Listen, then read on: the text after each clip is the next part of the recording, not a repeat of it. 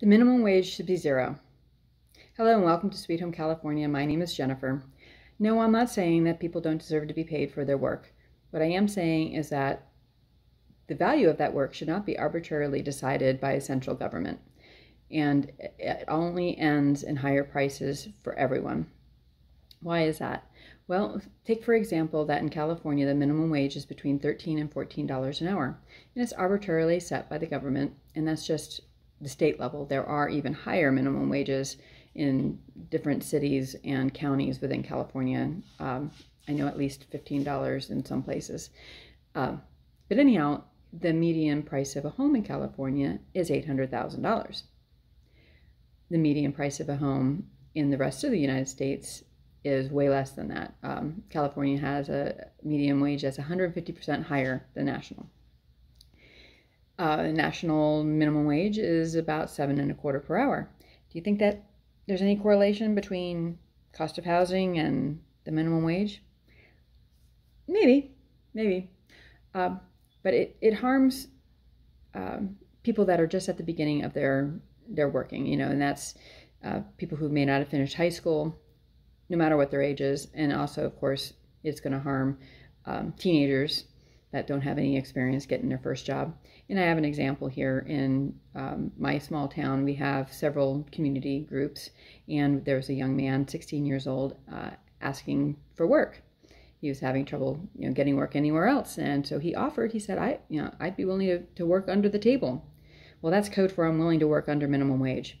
So hundreds of people commented on this thread saying how terrible it was that this kid was willing to do that and undercut people, and that you're not paying your fair share of the taxes and everything else like that. Well, a kid isn't really going to pay, if they're not earning full-time salary, isn't going to wind up paying much in taxes even on the minimum wage level. But what it does do is it incentivizes people who need work done, that hey, I got a kid that doesn't really provide too much value yet, but I can give him some work. He can learn some responsibility, and then he'll be better prepared for the next job that will be willing to pay him more because he is going to be worth more. And that's the reason why an artificially high minimum wage just hurts everyone. The cost of the service can't stay at a certain price if the cost of the labor is twice as much. So, when I was in Maryland, the cost of a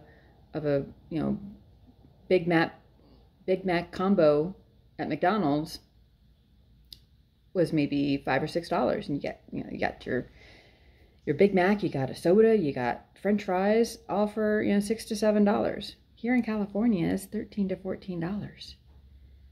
So, what really did raising the minimum wage do to help anyone other than to increase the price for So it basically just ate up your entire minimum wage increase.